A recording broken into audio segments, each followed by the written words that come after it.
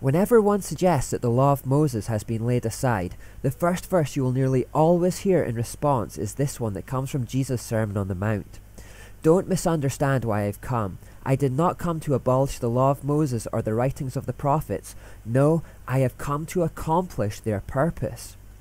The word abolish here is the Greek word kataluo, and it means to disintegrate, demolish, overthrow, or destroy.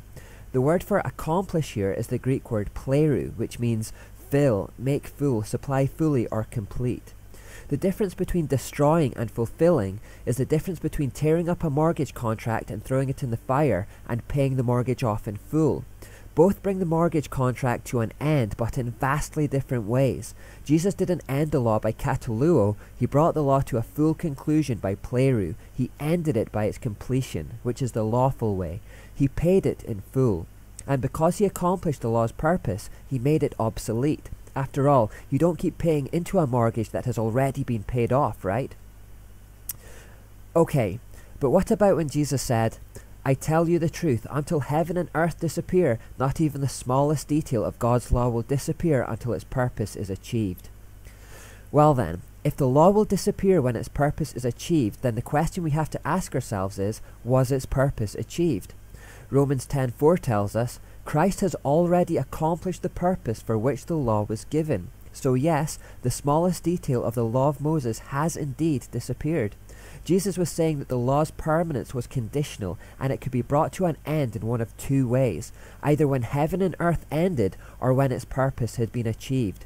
It's like when a parent tells their child, you'll sit here all night unless you eat your peas. The implication is that the child won't be there all night because they'll have eaten their peas by then. In the same way, Jesus would fulfill it before earth and heaven passed away. People focus so hard on the first condition that they miss the second and so miss the point of what the verses are saying. Jesus uses the same kind of phrasing in Matthew 24:34 and Luke 21:31-33. Okay, but what about when Jesus said, unless your righteousness exceeds that of the scribes and Pharisees, you will never enter the kingdom of heaven? Doesn't that mean we have to try harder to keep the law of Moses even better than they did? No, we just can't do it. No one is righteous, not even one, and it leads to cold, hard-hearted, hypocritical legalism when we try to gain righteousness by our own efforts. Remember the key phrase, the Lord is our righteousness. It is only through faith in Christ and his finished work that we can be considered righteous in God's sight, not through anything we can do.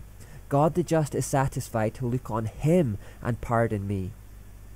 We are wasting our time to try to make ourselves right with God through our own good works. We become righteous in God's eyes through simple faith in Christ. Now, some legalists will still argue that Jesus only made the oral law of the Pharisees obsolete, but the written law of Moses still stands. The main problem with this argument is that God never instituted the man-made oral law in the first place, so it could never be made obsolete. It was in a sense always obsolete. It was never useful. It was never God-ordained. You can't end something that was never in play in the first place, in the same way you can't pay off a mortgage that never existed. But what about when the Bible says, all scripture is inspired by God and is useful to teach us what is true? If all scripture is still useful, that includes the law of Moses, right? It must still have a purpose.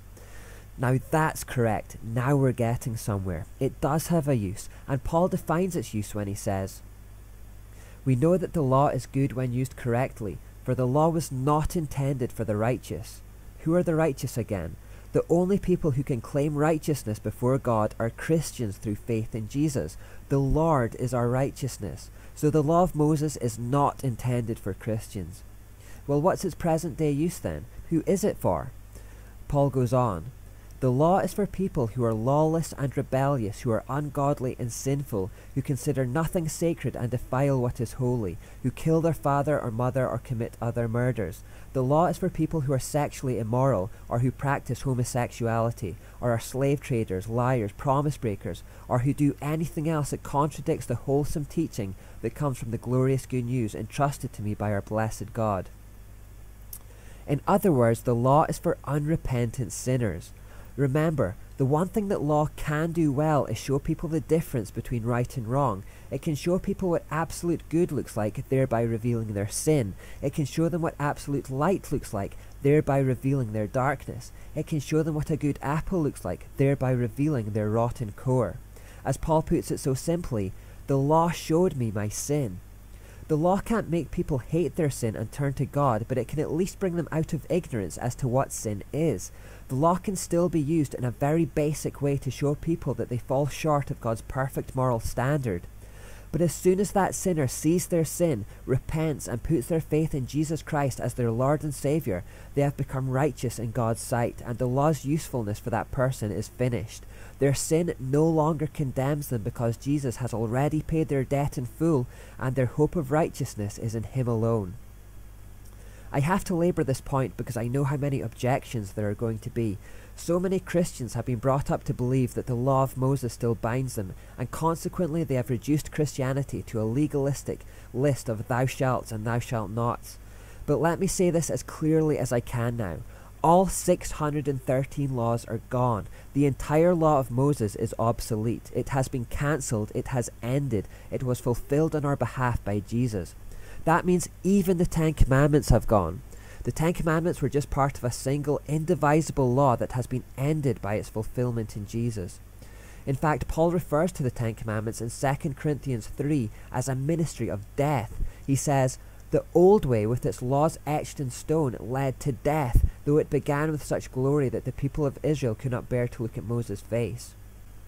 David Pawson writes about Christian ignorance in this area, saying, "I am amazed at how often I go into churches in this country and see the 10 Commandments displayed on the wall.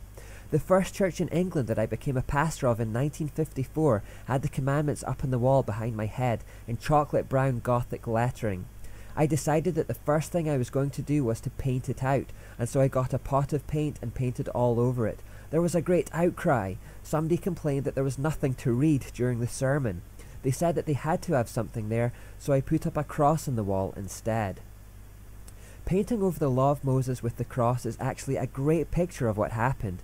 Our hope is not in our ability to obey commands, but in what Jesus did at Calvary. And when we understand that the law of Moses has become obsolete, it instantly clears up so much confusion.